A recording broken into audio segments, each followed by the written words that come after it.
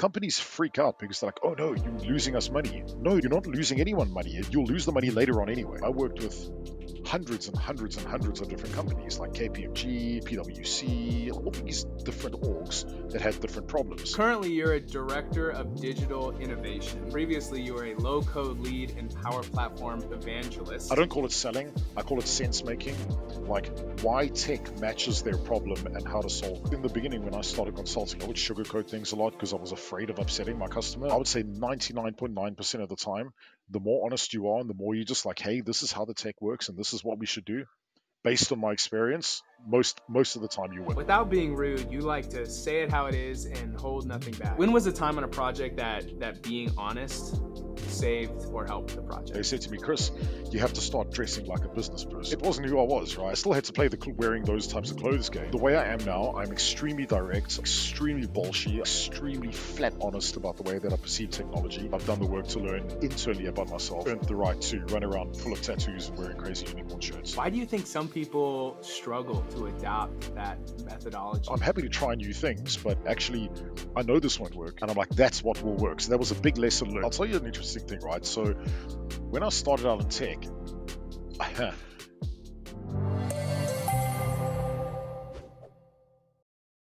Hey everyone, welcome to the channel. My name is Griffin, the host of Citizen Developer, and today I have with me Chris Huntingford. Chris is a director of innovation at an enterprise-grade IT consulting firm where he helps organizations understand how to leverage and adopt low-code and generative AI tools. After working in the Microsoft space for the last 15 years, Chris has implemented different software solutions to countless organizations. He is a Power Apps Fast Track Recognized Solution Architect, Microsoft MVP, Microsoft Certified Trainer, leader of the Badger Clan, which admittedly raises several questions, and lastly, a hackathon maestro. Chris, welcome to the show. Thank you so much for having me, Griffin. It's actually epic to be here. I have to tell you, I love this idea of this podcast, right? And I'll tell you why. Because everyone is so super fixated on doing the tech stuff and talking about like being a nerd and, you know, building apps and building flows. And actually, I feel like you've got a very different pitch to the whole thing. And after hearing a bit of your story about how you got going and you know what you've been doing, I really like this. I think this is wonderful. So thank you so very much for having me.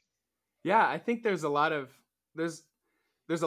really good resources out there. Okay, how do I build this component of a flow, or how do I create this business rule, or whatever. There's a lot of really good technical resources out there, and I mean, on this channel, I have several of those sort of things as well. But I do feel like it's I've recently gotten into enjoying podcasts and video podcasts and different things, and kind of focusing the conversations on, you know, maybe softer, more broad topics like leadership and teamwork, consulting, personal and professional development, and different things. Because I feel that those conversations have been really important for me, arguably more important than how to build a flow, you know? So I wanted to start the conversation. Thank you for all that, by the way. Thank you. I wanted to start the conversation of, you know, when I first got introduced to you, I was warned respectfully to, you know, you got a lot of personality and to watch out. So I rarely find people that are, you know, more passionate or have more energy than myself. But after getting to know you, I think you have me beat, right? I mean, just by looking at your shirt compared to mine, you know, you look great, you know.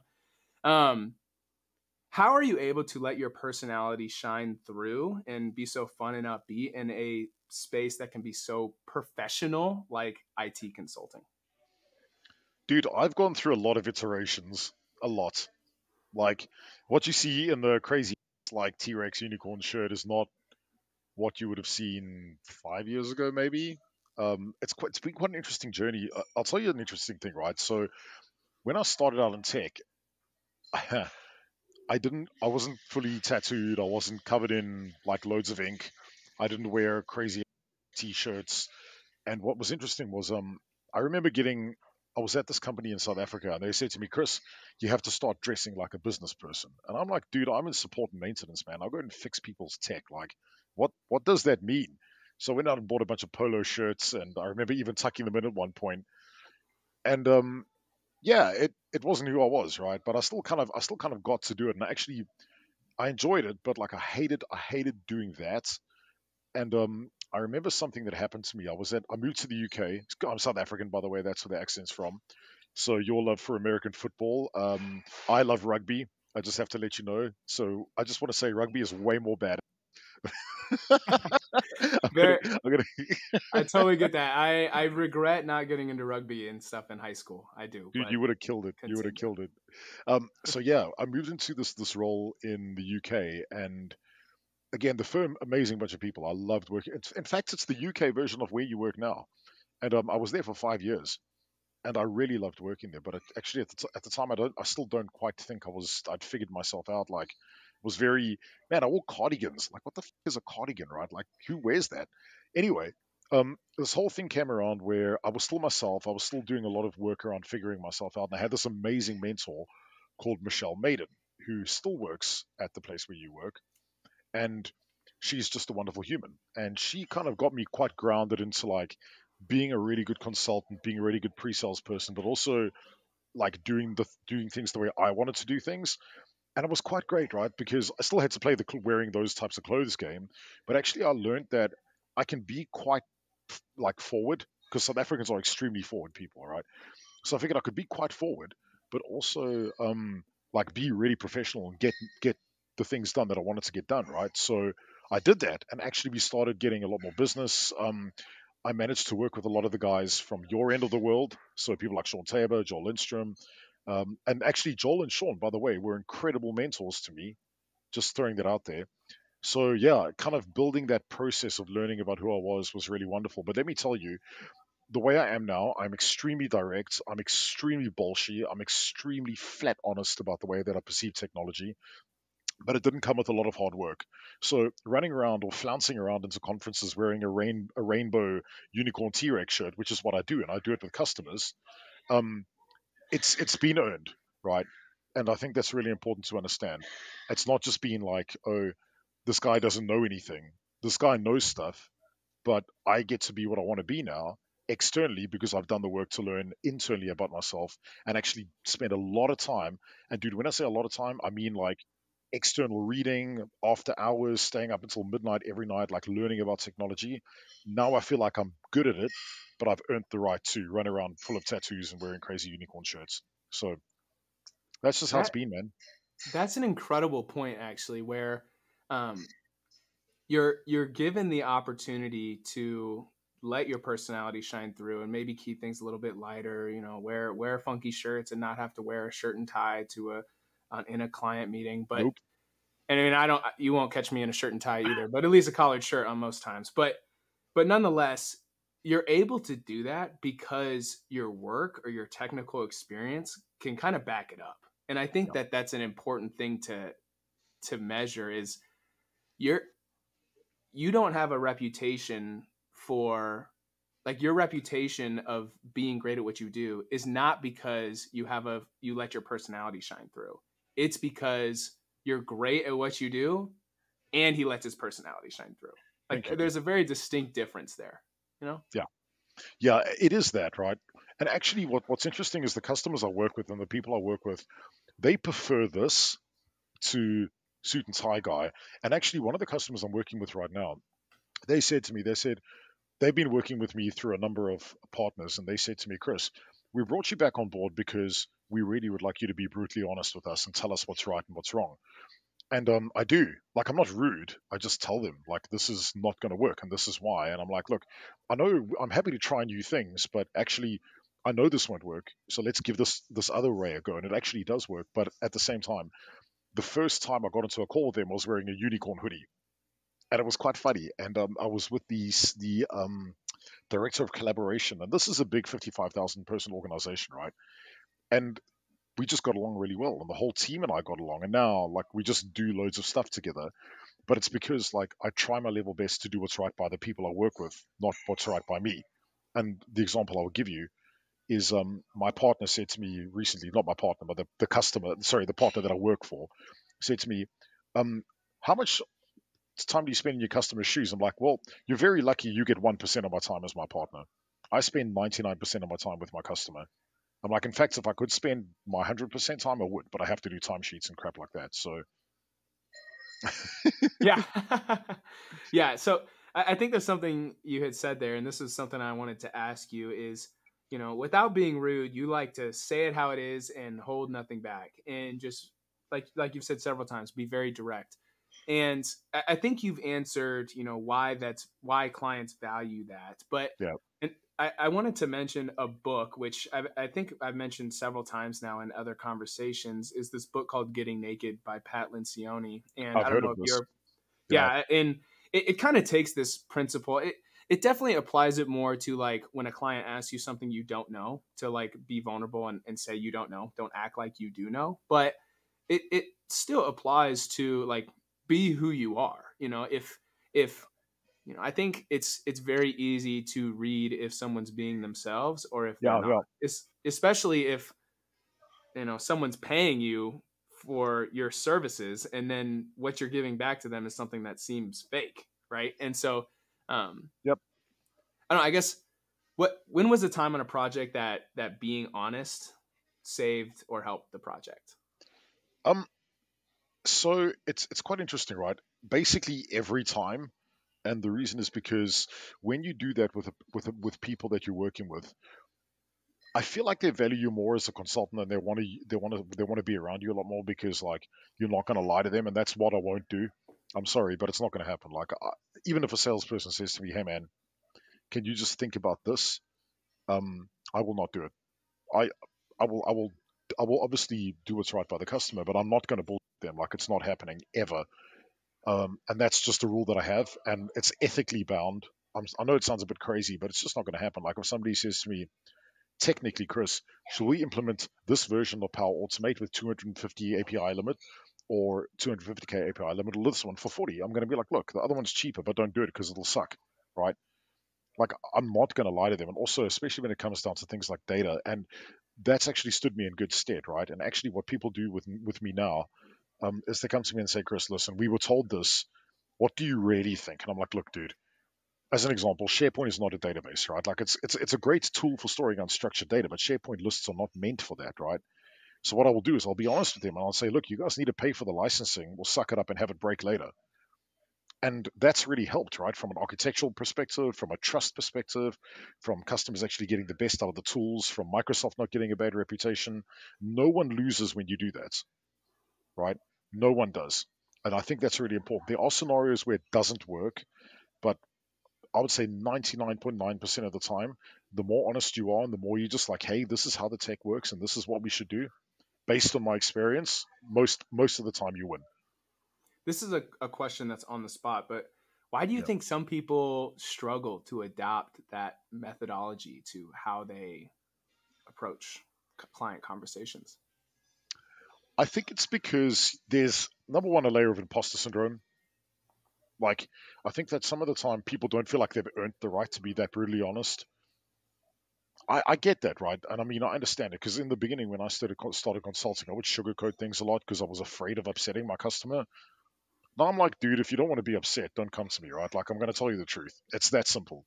I think there's that. The second thing is also people are managed badly, right? So, like, as an example, if you're a consultant and you walk into a customer and you tell them the truth and that hurts the sale, like, companies freak out because they're like, oh no, you're losing us money. No, dude, you're not losing anyone money. You'll lose the money later on anyway, right? At least you're losing it up front quickly, not later on when the whole thing's a complete show. So, I say to people all the time, like, don't be afraid. So the people that I work with, sometimes they don't know how to relay the information. There's a certain etiquette in doing that. You don't call it's like the example is if you find a customer with a really badly built solution, you don't say, "Oh, that's terrible," because that's calling somebody else's baby ugly. You say, "Can I have a review?" And you take a look and you're like, "All right, you know what? I understand how it was built like that. Given the circumstances, maybe we could have done things a bit differently. Let's try this." Not that's crap. So I just think there's an element of fear, imposter syndrome, and also the fear of the results, you know. And that's what worries me a lot is that salespeople typically are to blame here, where they're like, "We want the sale, we'll sell it at any cost," and this person just go in and say that, and I'm like, absolutely not. That's not what we'll do. So yeah, there's a bit of fear involved there, and I pity consultants who are in that position. Yeah, I think there tends to be and I think it's very natural dynamic where, sales teams, they Mm. want to sell. They want to meet all the business's needs as cheaply as they can.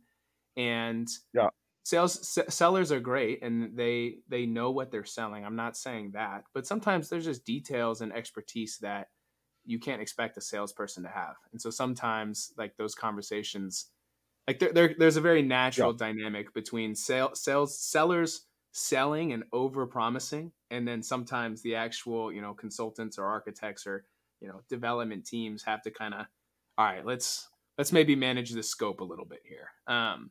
exactly. So I think that's great. Yeah, and I'm What you sorry. said.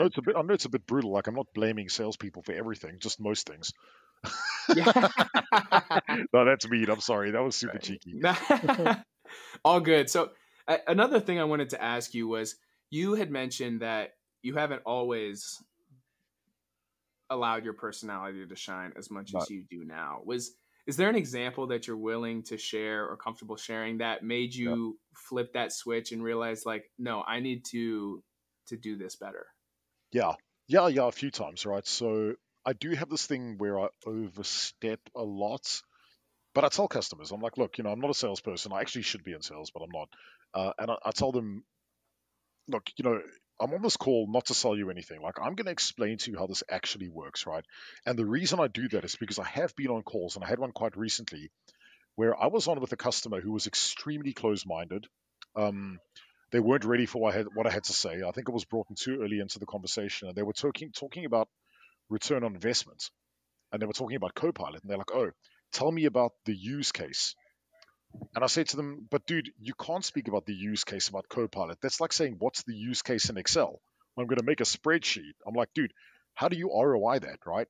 And they're like, oh, no, no, we want to know the use case. And the words were, we think it's bullshit that you can't tell us one. I'm like, no, I think it's bullshit that you don't understand the concept between what a use case is and what a scenario is, right?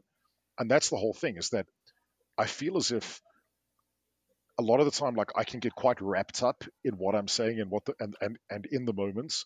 And I don't necessarily think I'm always right, but I get very direct very quickly, especially if somebody I don't think has done their research hasn't done their research. I said to somebody the other day, they were like, "Oh man, you know, we think A, B, and C," and I'm like, "Okay, I kind of agree, but like, what books have you read or what articles have you read that suggest that?" And they couldn't give me a source, and I'm like, "Well, that doesn't help me, right?" And I do the same with customers. I'm like, if you've done your research, you'll understand that these are the things that you need to think about. So in that call, I actually had to dial it back a lot, and I did. And actually, I hope they listen to this, right? I had to dial it back quite a lot because what I worked out was that actually they weren't ready. And some people aren't, right? Like some people are just not ready to hear that actually this is a very different way of thinking, especially with low code and AI, right? It's not what's the use case, because that doesn't work. Okay. You're thinking about a way bigger spectrum here. So what I did off the back of that was I messaged our one I call him my sense maker. His name is Azim Zakar. So he's on my team at work. He's an absolute legend, right? So he takes all the crazy crap that goes on in my head and he deciphers that into things that make sense.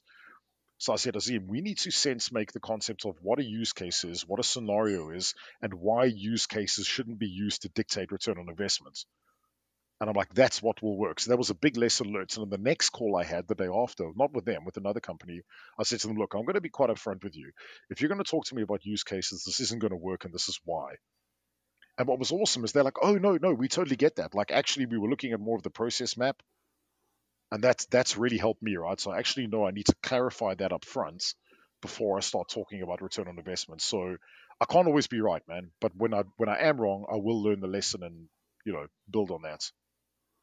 That's awesome. Yeah, I don't think there's anything I could possibly add to what you have to say there. And if you are thinking to yourself that you want to get into low code development or learn about the Power Platform, then I want to personally invite you to sign up for this completely free self-paced course that is going to cover everything you need to know to begin low code development today. Not too long ago, I was a complete beginner and I had no idea what I was doing. I didn't even know what the Power Platform was. The content in this course is handpicked by me so you can understand the basics of the Power Platform and ultimately be prepared to take the PL 900 certification if that's something you're interested in. If you are interested, be sure to follow the first link in the description down below, and do not forget to use the promo code YouTube at checkout in order to get the course for completely free. This is going to give you immediate access to the entire course so that you can start to change your future today. Now, let's get back to the conversation. I want to transition the conversation Yeah, and yeah. kind of ask you more things that I mentioned in your intro. I mentioned I need to learn, and excuse my ignorance. What is the Badger Clan? Dude, this is the greatest story ever, right? So I'm obsessed with badgers. I like small woodland creatures, and this one's a more vicious woodland creature. And in COVID, right? So when COVID hits, a lot of the people that we used to socialize with, and there was lots of them, dude. Like the community's big. I mean, dude, you're in the community right now, like, and we needed a way to start collaborating, communicating, having a bit of fun. So we created a group called the Bespoke Badger. So bespoke for coding, like custom coding, and then the badger, as in like wild, vicious mammals from the woods. And we started it out as a virtual pub where we started off with 4 people joining this virtual pub every Thursday. So we'd, just drink beer and, have fun, play games and play virtual like Cards Against Humanity and stuff like that. And then this group grew and it grew and it grew. And at one point on the call, there were 250 people on a Thursday on a Zoom call. Dude, we were scrolling screens. I was like, what have we done? So we had a WhatsApp group, we had a website, we built a company around it, not to make money. We just thought it would be fun. There was merch, so people made badges, so badger badges, and yeah, it became quite a clan, right? It was actually really cool. We hosted events virtually. Um, it was wild, dude, and we met every Thursday, and we were legitimately up from 6 p.m. in the evening until most nights like 3 4 a.m. On the Friday. It was just great, but it was a cool way for people to kind of get through COVID. And actually, I met a lot of my community contacts through the Badger. So people like Jeff Myers, and a whole bunch of people just joined the calls randomly. We also did something really cool. We hunted Zoom bombers. Zoom bombers? I'm not even familiar So with a what that Zoom is. bomber, what they would do is when you put a public link out to a call, they would join the call and do horrific things on the call. Oh my goodness. I'll leave it at that. Yeah. Okay. And so what we did was myself, Keith Watling, a bunch of us we put public links out and we used them as bait. And when they joined the calls, we didn't do anything dodgy, but we would just give them such a hard time. And the funniest thing happened. We made friends with a dude in California who was doing this to people. And we asked him, like, why are you doing this, bro? And he's like, oh, we just want to find a way to spend some time and pass some time. And it was wicked, bro. Like we just met the most amazing people on these calls, right? Not the Zoom bombers. We had one that was a once-off thing, but yeah. Eventually, we had a WhatsApp group. Um, it just got huge. It just got so big. So the Badger Clan is a bunch of community reprobates who just get together at random conferences and run around screaming about badgers. Very fun. Another part of something you're involved in, you said you're a hackathon maestro. And I wanted to ask you, I'm a little more familiar with what hackathons are as opposed to the Badger Clan, but Yeah. why do you enjoy these and why would you maybe recommend other people get involved? So with hackathons, this is a really good story, right? I need to explain the start of the hackathons before I can explain why they're important. Is that cool? Yeah, absolutely. Go ahead. Okay. So in around 20, I want to say 2018, 2017, Will Dorrington, myself, and Kyle Hill, we decided that we were going to create a Power Platform hackathon. We didn't know what a hackathon was. We just thought it sounded cool. So we did some research and we built this framework. And the goal was, how do we get people to start learning about Power Platform and low code really quickly? And just get into the community. Like you were telling me that you had come in through one of the Hitachi programs where you would like started out knowing nothing and you came into this world where you're like, oh my gosh, you're doing low code, right? Now imagine that at a big scale.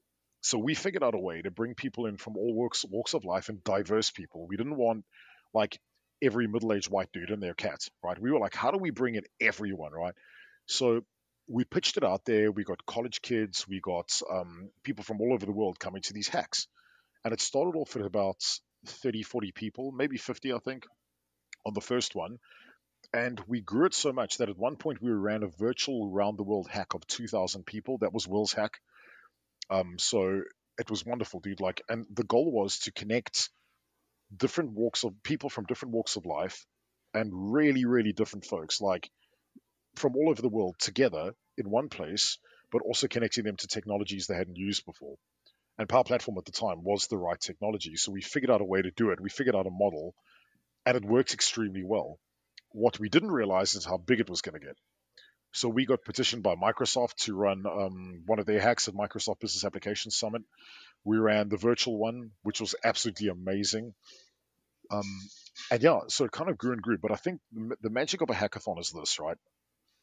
There is very few places in the world that you can go to where you have like-minded people wanting to learn and wanting to experience different things, wanting to connect with people, whether you're a geek and you code in your mom's basement, or if you're a flouncy project manager who wants to do something amazing and not write code, to somebody who's never seen tech before, to citizen devs like yourself, or potentially who you were. Now you're like a weapons grade functional consultant, right? I'm guessing.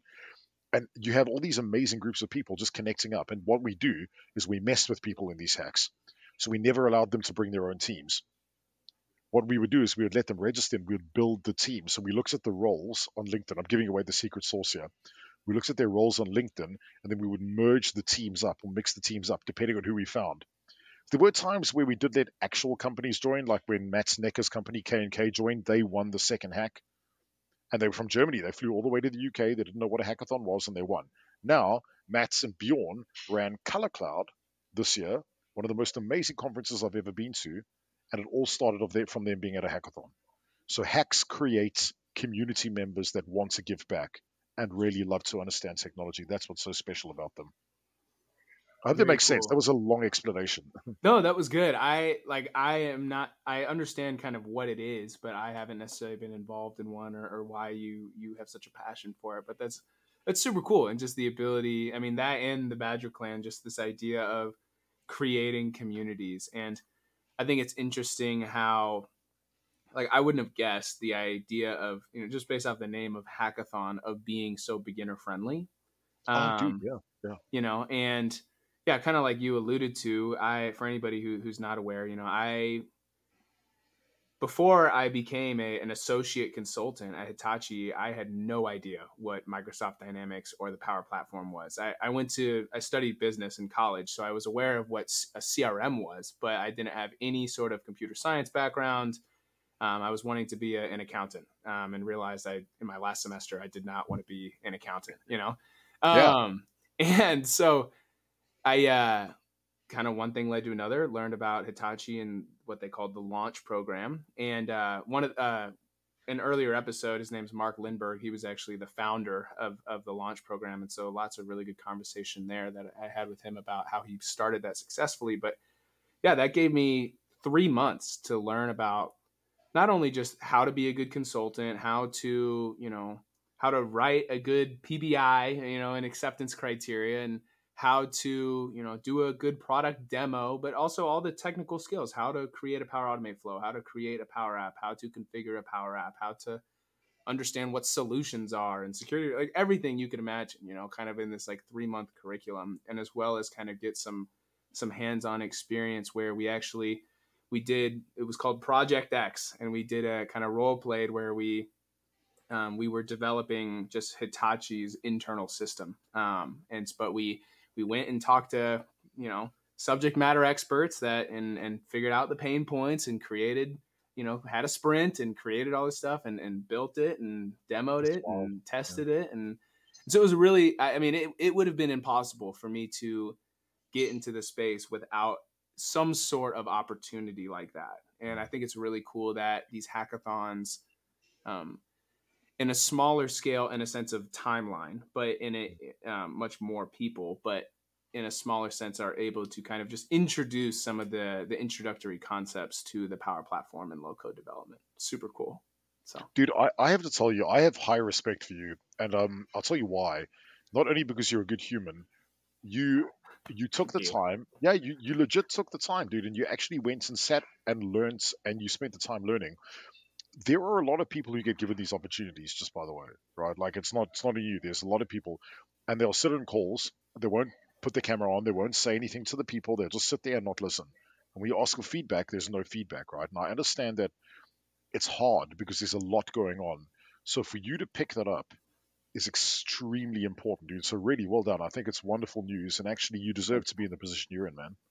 Thank you. Yeah, I mean, I was able to. I mean, I do try to be recognized as a hard worker. That's how I try to Yeah. characterize myself. But and so in those 3 months, I went from Googling what Microsoft Dynamics was in my interview to passing the PL 900 and the PL 200.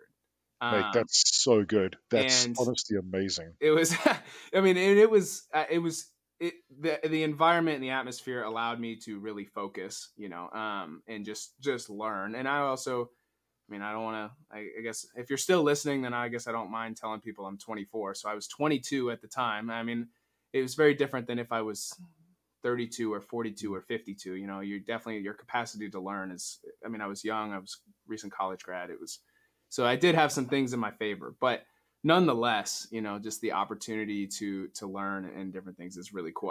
I could talk to you about stuff like this forever. I For like it. this I for the like it. sake of time, there's other You, things I wanted to ask you, but go ahead. You got one well, more thing? the thing is that you got your spurs, right? I say this to people all the time. When you're getting into low coding, when you're getting into tech in general, okay, it's all fine reading a book, it's all fine doing an exam, but actually getting in front of people, having the conversation and learning, like you're doing on this podcast, and you've done on 7 podcasts before, yeah, Yeah, I'm not right? sure off the top of my head, but yeah, this is Yeah, 7 or 8 or 9. lots. Yeah, Yeah, lots. It's really important because you're learning. Like doing this, you're picking up new skills. I'm learning from you, right? Like this whole soft skill development thing is really important. So kudos to you, man. Really. thank you, thank you. Okay, to transition us. All right, if anybody listening has the ability to reach out to Chris, he will has a knack for making you feel really good about yourself. Let me just say. Yeah. All right. Moving on. Um, so currently you're a director of digital innovation, Yeah. and previously I did some digging on your LinkedIn profile. Previously, you were a low code lead and Power Platform evangelist. Uh-huh. At least on LinkedIn, that's what you said your role was. How when I first read these, I'm like, what does that even mean? How are these roles different from, a more Yeah. familiar consultant or an architect type role? Yeah. So architects have to behave themselves. So that was out. No, it's interesting. I feel like okay, again, I can only explain this through experience, right? Like I can't Go explain ahead. this I to you love it. with so when I was in South Africa, like I never actually did the functional consultants or the developer or the senior developer process. I never did that.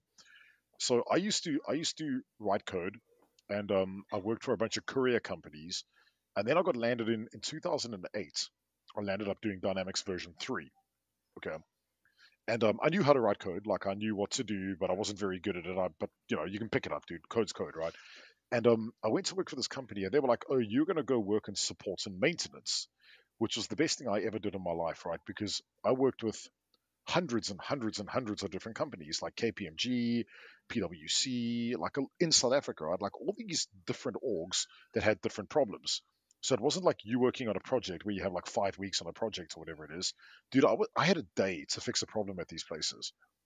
So there'd be like and this is in Visual Studio sometimes 2003, right? They're like, go and find this plugin. And version 0 and version 3, you had this horrible external workflow tool, and the email router was all external. And they're like, go and find this problem. I'm like, oh, man, how the fucking hell do you find this problem, yo? So you're like rooting through all this stuff, and you have one day. That's all you got, man. You have a day to figure it out. And the pressure was unbelievable, but I loved it because, like, eventually I got so good at problem solving. Like, I learned how to debug and I learned how to problem solve extremely quickly. So they said to me, dude, do you want to do pre-sales? And this is in 2011. Okay, so I'm like, what's pre-sales? They're like, you just get to go and like do demos and sell things to everyone. Just go and be yourself. They're like, go and do you, right? I was like, okay. So I didn't go to architecture. Like I somehow just learnt how to architect while I was in pre-sales. And I just learned how to be a developer. And so through the entire time of 2011 all the way through to now, I still do pre-sales. I just have different titles. So in the beginning, it was Solution Sales Professional or SSP, and then I went when I went to Hitachi, it was Pre-Sales Solution Architect, and then when I went to Microsoft, it was Cloud Solution Architect effectively, and then at Avanade it was Global Power Platform Lead, and then it was Low Code Lead. But all the time, dude, I'm always selling stuff. I'm always getting customers to understand. I don't call it selling. I call it sense making, like why tech matches their problem and how to solve it, right? And actually, dude, I never did functional consultancy. Like I didn't go through an associate program. I didn't do solution architecture. I just learned the skills as I did pre-sales. That's why the roles have never ever mapped to any human role in the world.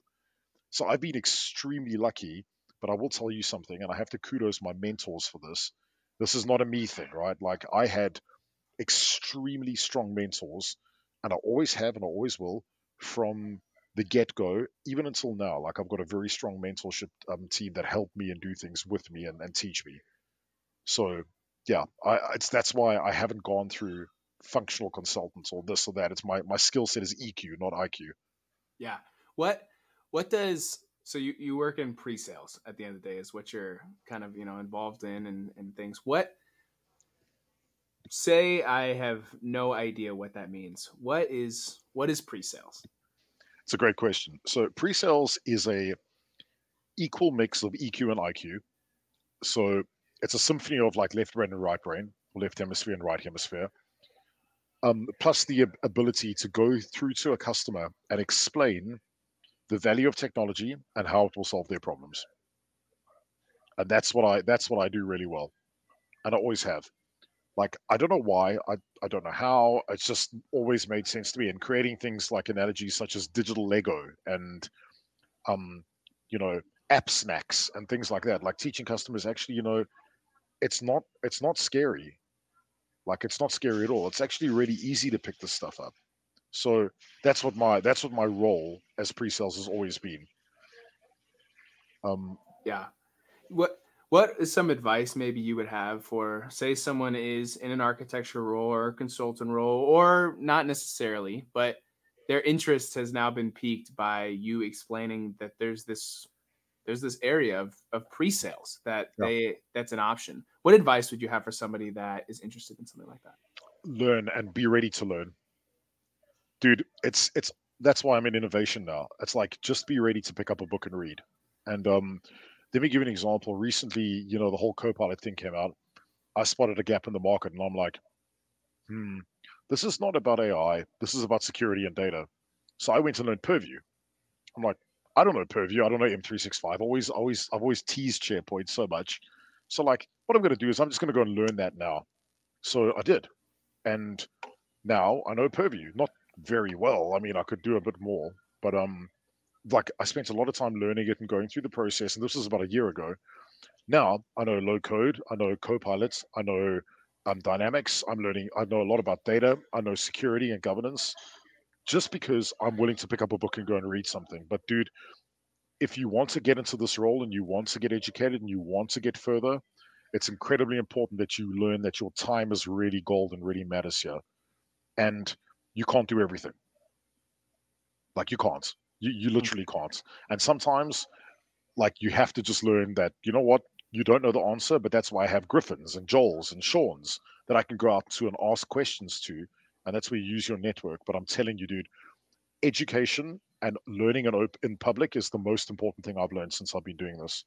What do you do to learn? You mentioned you go read a book. I mean, are you reading a book on But, SharePoint integrations? I couldn't mm, imagine so. What are no. you going and reading? So I have a very different way of learning, right? Because I'm extremely ADD and like I struggle to pay attention. I do a lot of things, right? So first things first, I attend events. That's my way of picking up information, and I look at trends, right? So my goal is to talk to people, and this conversation here, I learn. I have a podcast later on with another friend. I'll learn, right? And then I'm like, oh, he's talked about One Lake. What is One Lake? Why is One Lake important? Then I'll go and read about One Lake a little bit on the doc site. Then I'm like, oh, sick. Somebody's made a video. And then I'll go check out the video. And I'm like, oh, sweet. Then there's another thing. And then with Copilot, I did the same with Purview because nobody's really written about it. I was like, wait, what is this thing? And then I just experimented and I opened up and I paid for my own license. And then I started messing with policies and, oh, dude, it was great, right? But what I learned is that it's a big combination of resources that you are able to accumulate. Not everyone likes videos. Not everyone likes learning that way. Not everyone likes reading. Me, I have to press buttons I and break it.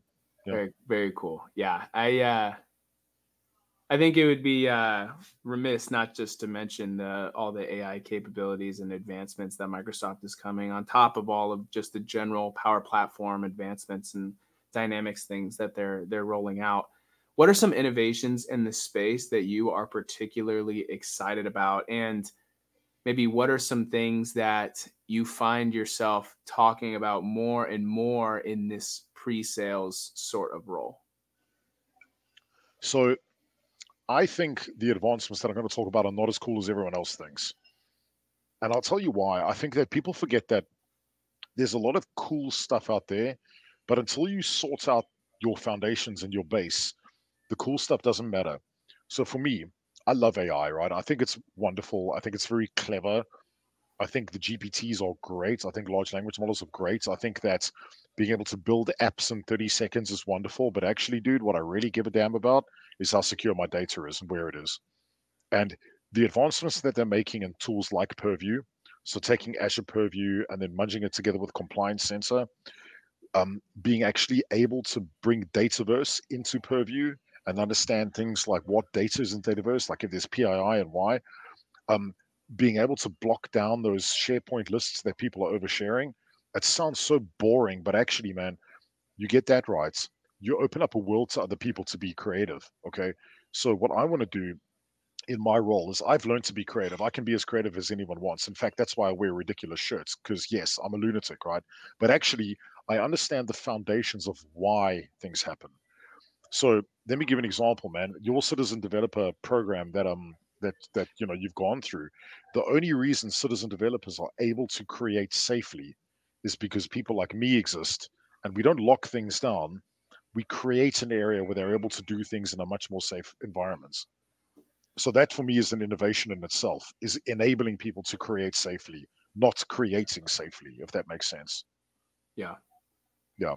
When is there kind of a common conversation that you have to have where maybe people are opportunities are brought to you and they are gung ho about implementing Copilot or some sort of feature into their system, and you just got to be like, okay, let's pump the brakes here. We need Yeah. to.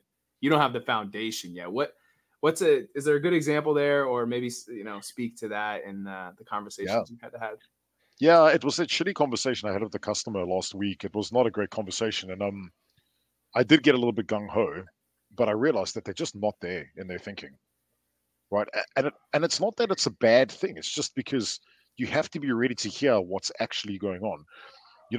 A lot of people I talk to in the UK, and actually I spoke to somebody in the US, and I got educated by somebody in the US recently.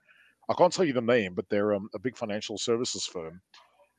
They were like, "Hey, man, we've gone through all this stuff. We don't even need Purview for Copilot." And I'm like, "That's really interesting, man. Like, I'd love to know more about how you're implementing it because for me that didn't make sense.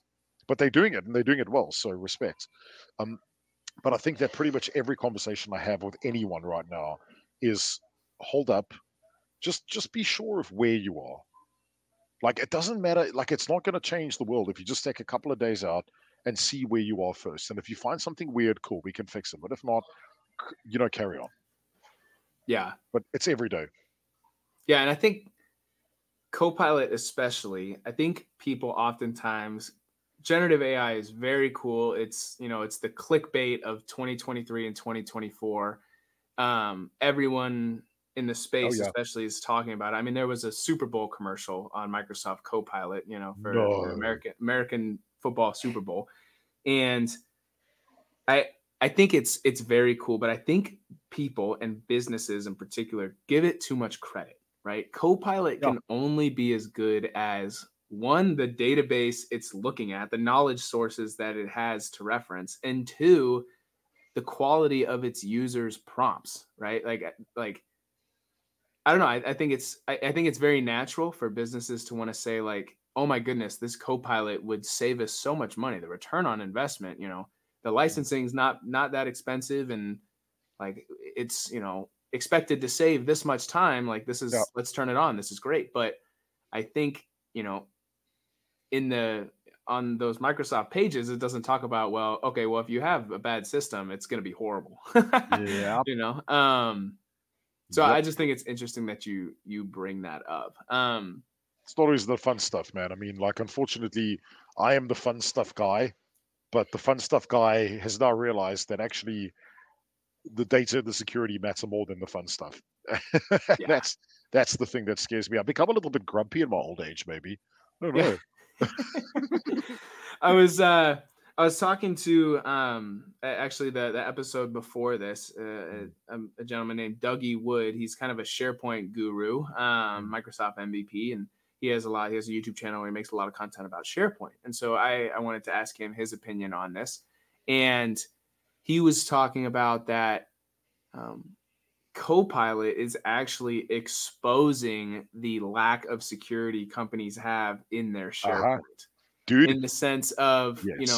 there's not necessarily, links that users are regularly navigating to or seeing, but nonetheless, so there, it is kind of protected, but at the same time, it's not actually protected. And Copilot, I mean, just looks at the security. It's not looking at, where are people likely clicking on it Nope. and different things like that. So Copilot then exposes information that Yeah. organizations aren't expecting. He gave an example that, like, say I'm management and there's some sort of document that talks about how much my employees are getting paid, Yeah. and while that might not be, readily accessible, if it's not explicitly locked down, an You'll owner find might it. be able to ask Copilot, how much is such and such getting paid? And that Yeah. information would then be surfaced, Bro, AI is a loud hailer for terrible data. Yeah. That's all it is, dude. I mean, none of this stuff Yeah. is new. It's just easier to find. And it's funny, right? Because I don't think people actually realize like how much information they share. I'll tell you something interesting, right? Like, and I say this to everyone all the time. So, Griffin, you and I have LinkedIn accounts, right? Like, we're connected up, and we probably have. I have a Twitter account. You have a Twitter account, yeah, I do have a Twitter, but I don't particularly use it, but continue. yeah, and you may have a Facebook, right? Like, I don't know. Sure. I have a Facebook, yeah. So your data is a digital representation of yourself, right? Okay.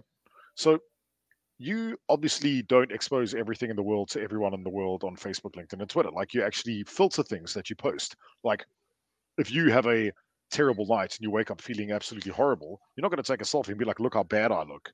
Yeah. No, it's not what's going to happen, dude. You're going to be like, "Oh no," you want to expose the best stuff, and your organization's data is a digital representation of your organization, your customer, and you.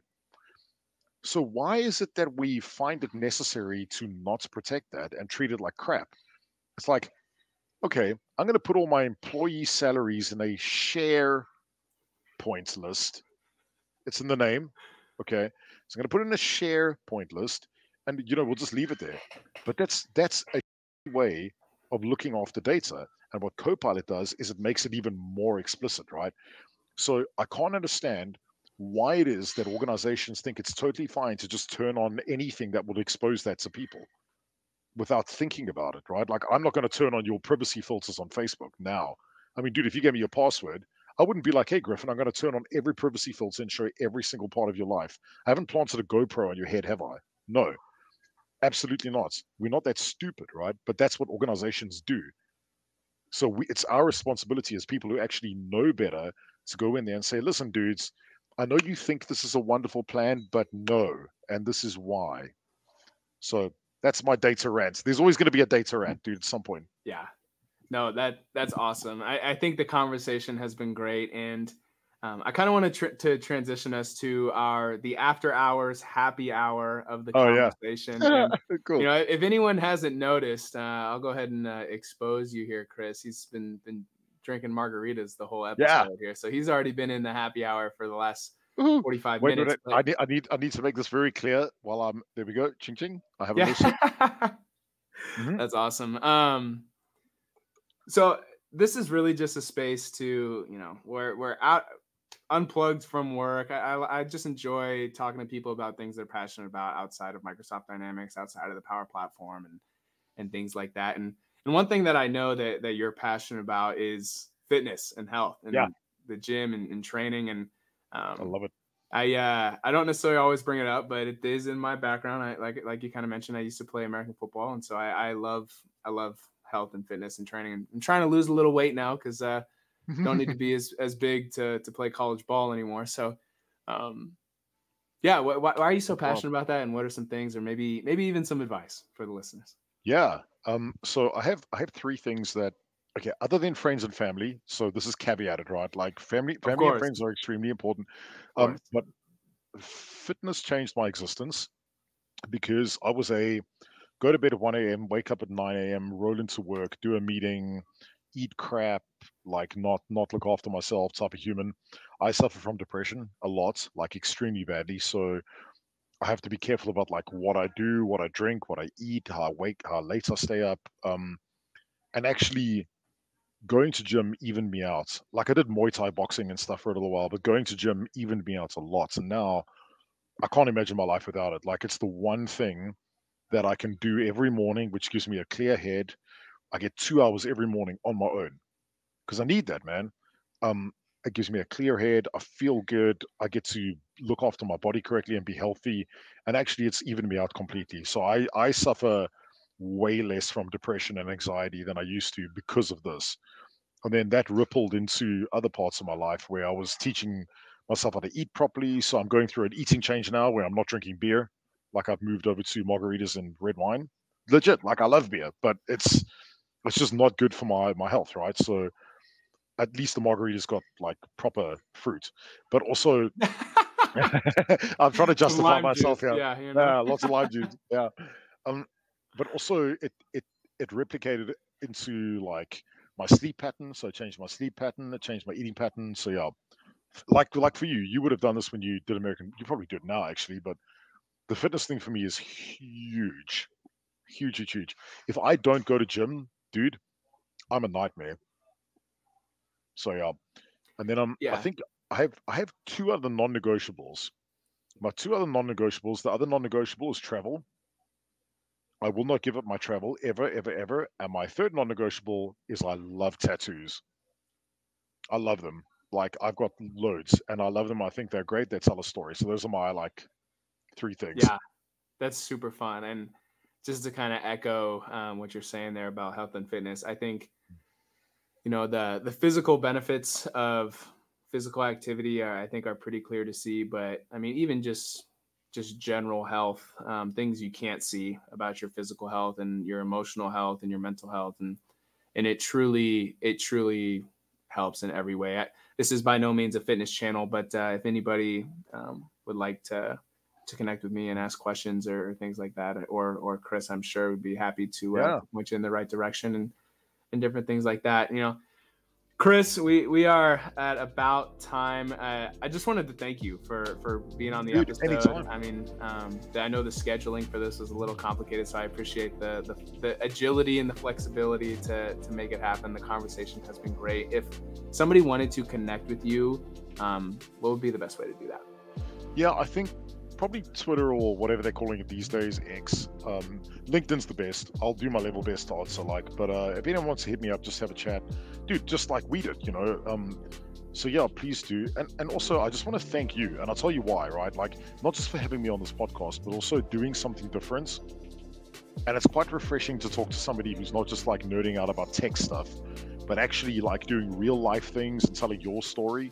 So I would encourage anyone that actually has the time to talk to you, and I will be sharing this as widely as I can.